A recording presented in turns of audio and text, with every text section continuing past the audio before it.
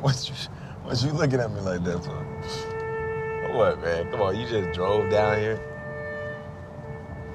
Yeah.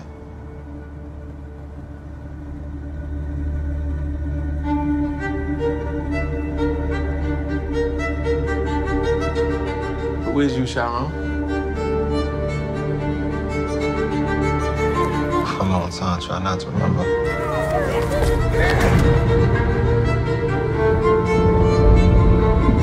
Try to forget all those times. At some point, you gotta decide for yourself who you gonna be. Can't let nobody make that decision for you. You gonna tell him why the other boys kick his ass all the time? What's wrong? I'm good. No, I done seen good. And you ain't it. Remember the last time I saw you?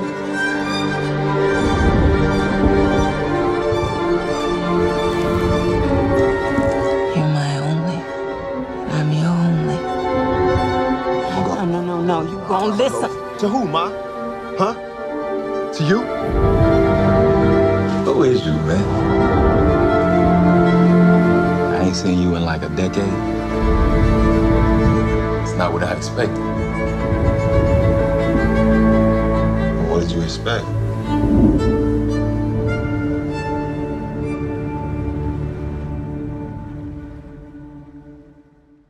Hello, welcome to Movie Umpers. My name is Bob Sham. The sounds of your maybe dogs. This month is our second annual Movies Are Gay theme, in which we discuss LGBTQ movies that are directly by or adjacent to or about a lot of classic subtext and a lot of modern sad shit, right? And this one, that's kind of a big stereotype with a lot of gay movies that get trotted out, especially with the one we're discussing today, which is a very good movie. Yes. As good as this movie is, it isn't without its tropes, or my dog has to wait until we hit record to start throwing the tennis ball around the house. But look, today we're talking about our Academy Award winning film by Barry Jenkins, Moonlight from 2016, written by Barry Jenkins, and based on a play by Terrell Alvin McCraney. And it stars Alex Hilbert, Ashton Sanders, Trevante Rhodes, Mahershala Ali, Naomie Harris, Janelle Monae, Sherelle Jerome, Andre Holland, and many more. And a few of those actors I named are playing the same character as this takes place in a boy's life in 3 different parts. Barry Jenkins discovered this play by Miami resident Terrell Alvin McCraney, and apparently his play, from what I read, was very focused on a semi-autobiographical play that was about his mother dying of AIDS. Oh. But it also had the same structure, and from what I read, the play has all the characters at once, and it's like a reveal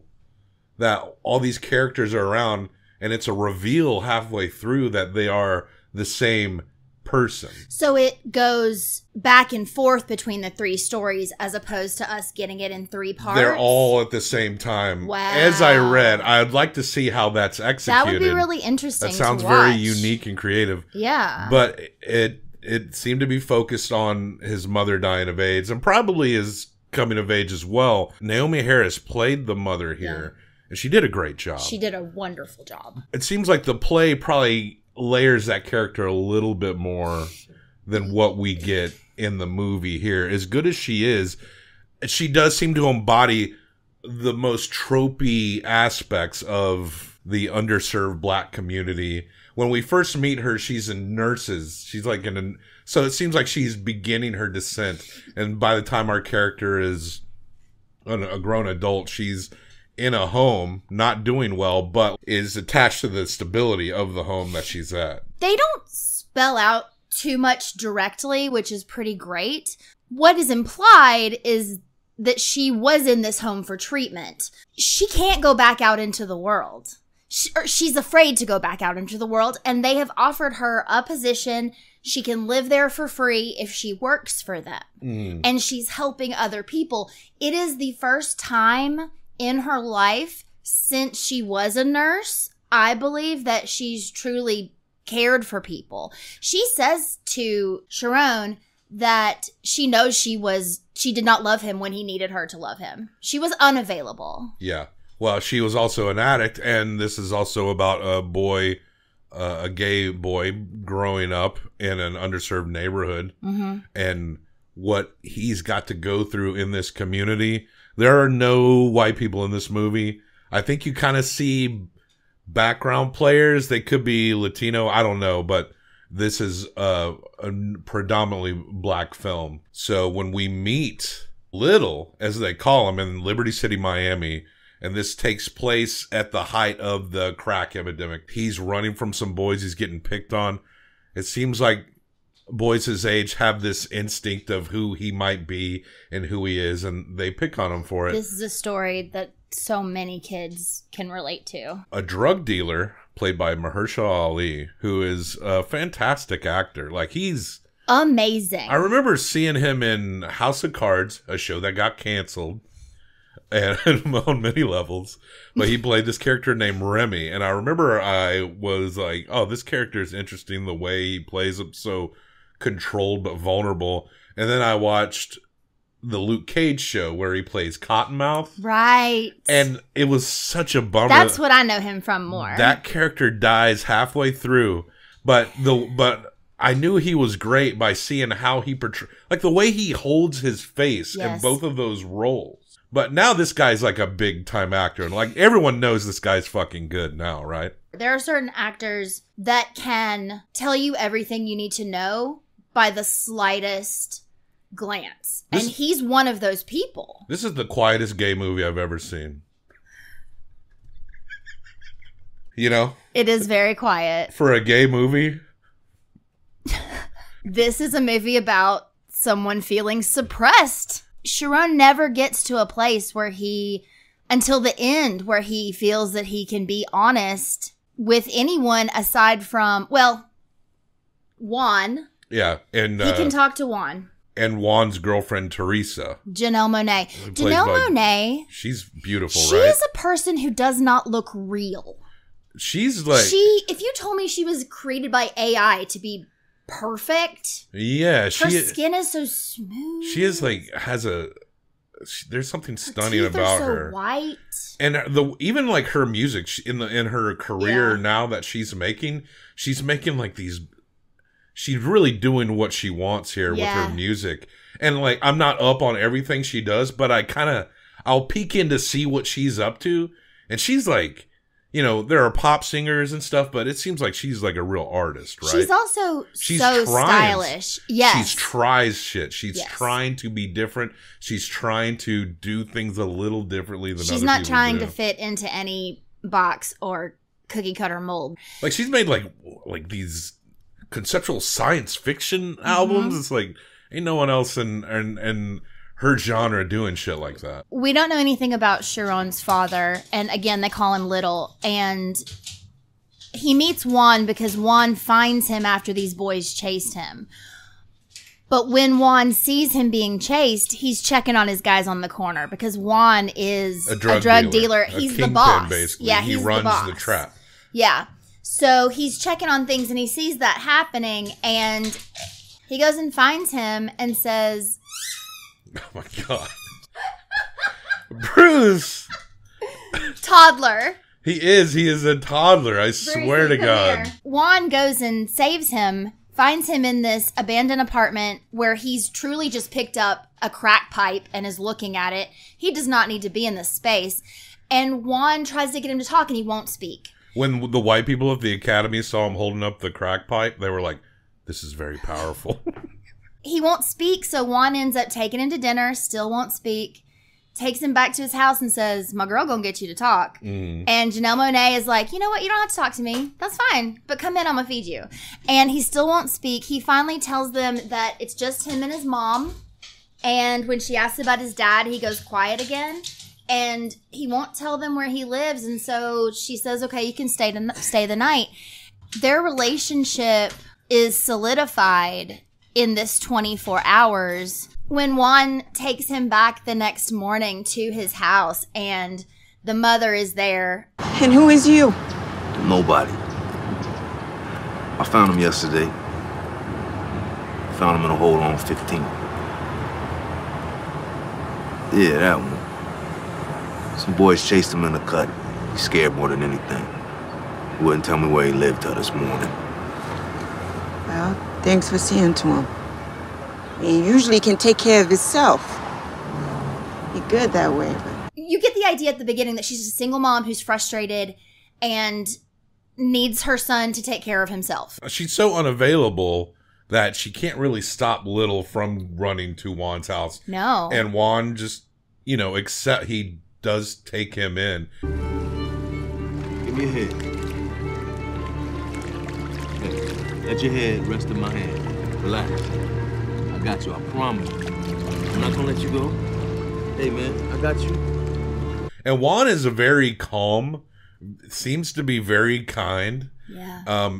But he's a drug dealer, and he's contributing to people aren't home taking care of their fucking kids. And at one point, she's literally smoking with her man right by where the spot is, and that's a big no-no. So Juan goes out there and realizes it's her. And tells her to go home, and she's like, well, you gonna stop selling it to me?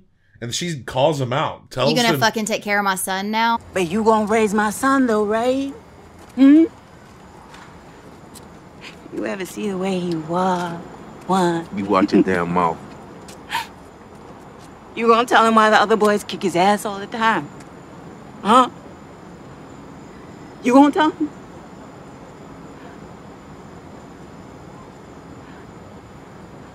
You ain't shit.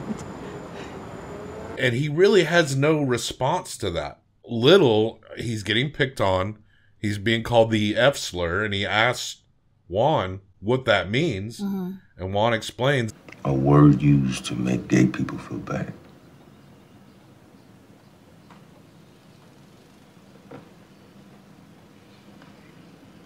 Am I a faggot? No. No. You could be gay, but you never let nobody call you no faggot. I mean, unless... He finds this person who is at the same time a drug dealer, a good person, kind, and accepting. Yes, you could say that the fact that he is a drug dealer makes him not a good person, but that's what's so wonderful about this movie is the layers it lets people have. Aside from the women in this movie, truly, his loving girlfriend who is so kind, but that's all we know about her. His mother is unavailable to him and an addict, and that is really all we know about her. Yeah. But the layers it puts on these men, even when we get into talking about Kevin, that's the boy's name, right? Mm-hmm. That he has the relationship with through the years that becomes his good friend. Even him, we watch him grow up. We watch them grow up together. And Juan is only in the first act of this 3-act story. Little asks Juan if he sells. Oh, that's right. Same conversation. He pauses on it, but he doesn't lie to the boy, and the boy walks off sulking. Because he says to him, my mom does drugs, right? And he says, yes. And he says, you sell drugs. So we go to the second act, Chiron. He's a teenager. He's still in communication with Teresa. His mother's even worse. But Juan is dead. And he's a skinny-ass kid. And his high school. And his little friend Kevin, they seem to be drawn to each other, but he's also getting picked on by this kid named Terrell. He and Kevin go out to hang out under this pretense that they're just boys going to go smoke a blunt or whatever, but they end up on the beach and they have a sexual encounter with one another.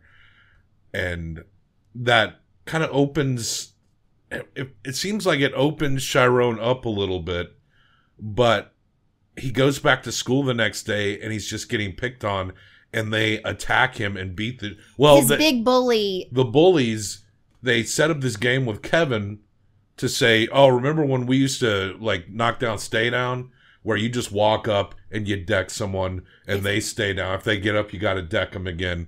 So they're baiting him and they get him to do it to Chiron. They just had a sexual encounter like the night before, and now they're goading him into beating up another boy, Chiron. And you can tell Kevin doesn't want to do it, but he feels trapped. And what does that mean for him if he doesn't do it? It's this ridiculous high school social pressure. He doesn't want to stand down and look weak because he's also got to think about himself. He's going to get the shit kicked out of him if he refuses. And it's just a really difficult position to be in, but Chiron fucking won't stay down. And he keeps getting beat and beat and beat until he won't press any charges. He won't say who did it. So nothing really happens. But when he goes to school the following day, he takes a chair, pro wrestling style, headshot, and beats Terrell like bad to where Terrell's like shaking on the ground. Mm-hmm. And then the scene for this chapter is watching Chiron get dragged out with handcuffs on, but he also appears to be, and it's like a facade, but his most confident look when he's getting dragged out, like he's just reestablished a reputation. This is the beginning of him remolding himself, and it helps that after this, they send his ass up to Atlanta with his mother, and that gives him the opportunity to remake himself from the ground up, and people in his life are influencing him the same way that Juan was influenced as he was coming up. He also, when we get into this third act, he's the boss. He's emulating Juan. Yeah. That was his father figure. Even wearing the do-rag the same way. He's fucking He's jacked. Got grills. He's jacked. He's got, and he's trapping. He's doing the thing that Juan did. He's doing the thing that contributed to where his mother is. And his mother seems to be at a better place, but still kind of broken. Mm-hmm. We get an emotional moment between him and his mother. But he gets a call. From Kevin. This Kevin. You there? Yeah. Long time no see, right? Man, I had asked Teresa for your number and, Hold up, man. You do remember me, right? Yeah, I do. This character, Chiron, is quiet. And Kevin used to nickname him Black when he was a teenager. Well, when he went up and moved to Atlanta and he got to remake himself and was brought up by gangsters up there, he starts calling himself Black, like Kevin used to call him. But adult Chiron, Trevante Rhodes, he has an interesting poise. Like, he wears the suppression. You can see it. Like, there's an under the surface kind of feeling about him. And yeah, we know that this is a suppressed child. We've seen this character grow up. But the way Trevante Rhodes plays him, it just seems like the shell of his skin could just burst and something else can just come right out from underneath it. I love the way you just said that. He really, and he explains that he went through some shit too, and he got a girl pregnant young. He is bisexual. Kevin, because he did things with Chiron, but he also kind of implied that he had before as well, because he said to him, he's like, "Oh, this is the first time you've done something like this." Kevin says he's cooking in a restaurant. And he's not white. He's not cooking meth. But he's still in Florida. He's still in Florida, and he's cooking at a restaurant. He likes to cook. And he says, I'd like to cook for you sometime. If you're ever in town. And what do you know? Chiron, Black, drives down to Florida just immediately for this reading and knows exactly where to go. And is it the same diner that he and Juan went to when they were kids? It's hard to say. Maybe the decor is different. But it parallels when he and Kevin are sitting in the diner talking. Yeah. It has a parallel, and you see the images above us here. I put those up for a reason. Yeah. We got Juan talking to young Chiron at a diner, and Kevin is talking to grown Chiron in a diner as well. So adult Chiron is wearing his do-rag the same way that Juan does. And Kev picks on him about the way he dresses and wearing the grills. That ain't you, Chiron. Nigga, you don't know me.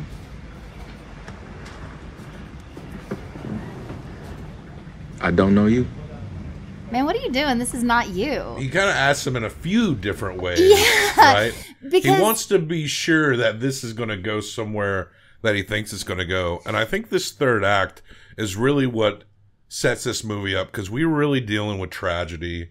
we're dealing with suppression, and the suppression exists in the third act. But why the third act is my favorite is because even though it's tense and melancholy, it is more of a romantic tone there. Like there is you kind of revel in the connection here, and it works, and it just kind of breaks that sadness up. Absolutely. The first time that we saw this movie when it came out, it really gutted me. And it still does. There are terrible things that happen in this movie. It is a tragedy. But this time on the rewatch, I was able to pull out those more tender moments and appreciate the beautiful moments. And then even when they were teenagers, when it's just the two of them, Kevin has always been tender with him. But in this third act, he is that person always now. Mm-hmm. He has grown up. And as they talk to each other about their lives, Kevin even tells him, you know, I got a girl pregnant young. I'm a dad, but we're not together anymore. Yeah, I'm on parole. I spent some time. But since I got out, I don't want to be that way anymore. I don't want to lose contact with my kid. I don't make very much money at all, but I am happy because I am earning a living and I don't have to worry at all because I'm not doing anything bad. So they end up, after a lot of back and forth at the restaurant and reconnecting, they end up back at Kevin's house. Yeah. It's more small talk, and then Chiron says, "You're the only man that's ever touched me.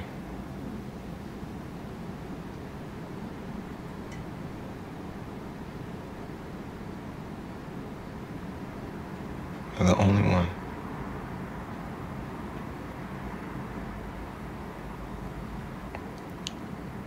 I haven't really touched anyone since.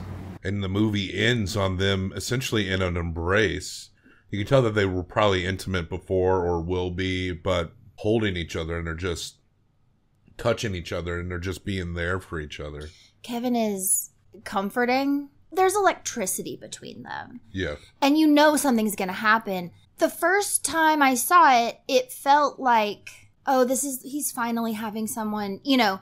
But this time I was able to look at it more as hopeful. It feels as though this could be the beginning of something. Maybe not. I don't know. But Chiron does not have to go do what he was doing before. They could go back to their suppressed lives, but hopefully at least maybe perhaps these characters can occasionally just be with each other.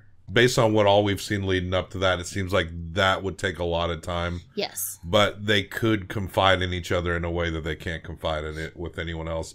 And Chiron can confide in Kevin in a way that's not exactly like how he could confide in Juan, but has that same level of trust and understanding that the person knows who he is. Yes. And he hasn't had that. That's Moonlight, directed by Barry Jenkins. This movie only cost $1.5 million to make. In 2016, it made $64 million. As far as like Best Picture winners, it's among the lowest earning. But that budget is so small. Yeah. For like percentage return on investment in that's crazy good. And I'm comparing like the budgets. You see the budgets like 5 years later in movies, like everything really got more expensive after the pandemic. I call it the pandy. 1.5 million. That's a cheap movie considering what they spend on movies nowadays. Moonlight. It's a good movie. It's a really good movie. Best Picture winner. We're going to give it 1 through 5 each, combined for best out of 10. I'm going to give it a 4.5. 5. So check it out. It joins the S tiers. I think it definitely is that third act, which felt unique and really brought it over the edge. This movie had a risk of being a little too tropey, a little too leaning in on the tragedies of the suppression. Well, the suppression is the theme throughout, but that third act really, I think, set it up over the bar. Yeah. And that's why Moonlight is right between Malcolm X and Mulholland Drive in our S tier ratings. So check the show notes for links, other places to find us. It is Movies Are Staying Gay for the rest of the month. Like, subscribe, leave a comment. Let us know what you think about it, what you think of Moonlight. Any of Barry Jenkins' other films. Right? I'm being curious about this play. The play is called In the Moonlight, Black Boys Look Blue. Juan says that a woman, when he was little in Cuba, said that to him. Yes, that is why it's called Moonlight. All right, more gay movies. Stay gay. You're gay. I know you're gay. Movies are gay, and so are you. Gay. I'm from Cuba. A lot of black folks in Cuba. You wouldn't know that from being here, though. This old lady, I was running, hollering, cutting a fool, boy. This old lady, she stopped me. She said, running around, catching up all that light. In Moonlight, black boys look blue. You blue.